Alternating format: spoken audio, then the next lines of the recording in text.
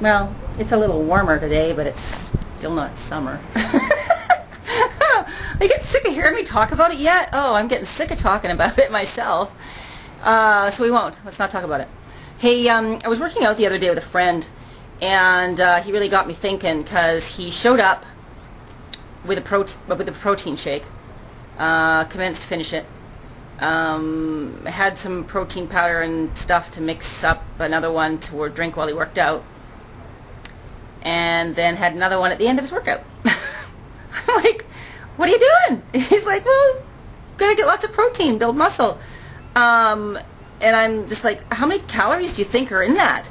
And this is the same guy that he wants to lose some fat and get some more muscle definition, and get some stuff off his abs. And I'm like, man, are you ever being detrimental to your process right now? Why are you drinking so much protein? And why don't you get your protein from, first of all, regular food instead of from just shakes that don't fill you up anyway? And how many calories do you think you eat in a day with all those protein shakes? You know, so he really got me thinking, because I know a lot of people that do this, and I nag a lot of people about being detrimental to their own process by downing protein shakes like mad, thinking they need all this protein to build muscle, when in fact they're probably adding too many calories to their diet and adding a bunch of and building fat more than muscle, because they got too many calories in their diet. So luckily, I don't have to be the voice of reason anymore. My friend Brad Pilon, you've probably heard me mention him before. He's the guy who wrote Eat, Stop, Eat, the book about fasting. Well, he's also got a book called How Much Protein, and he's just updated it with the most recent research that kind of straightens you out about how much protein you actually do need to build muscle. It's not as much as you think. Supplement companies really, I mean, they punch the button really hard because they're trying to sell product. And so many people fall victim to this and then wonder why they can't get ripped. Well, I'm eating all this protein. Why are my muscles not growing? And why do I still have this big layer of fat? Well, that's why. Too much protein equals too much calories, for starters.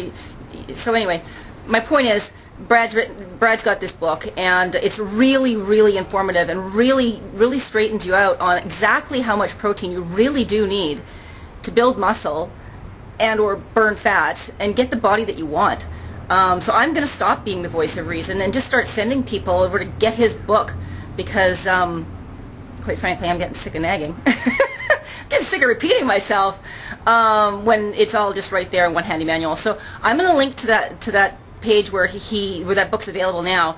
If you just want to go over to the page and take a look at it, there's a lot of information on the page too. Maybe you don't even need to buy the book. Who knows? You can just look at the page. Maybe there's enough information there for you. But it's really worthy read. And if you're one of those people that's downing protein at an alarming rate, hoping to build more muscle, I really think you should read it. I really think you should read it. So go grab it. Again, the link is down below if you want to grab it. And you know, after you read it, let me know too. Like, come back here and come to the comments box, and let me know what you thought. You know, and let me know how much more open your eyes are after you read it too, because I think that you'll have a very different opinion, and may even change the way you eat based on that, or consume protein drinks anyway.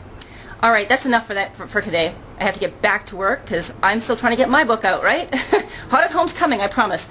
So that's it. I gotta go. I'll see you soon. Take care.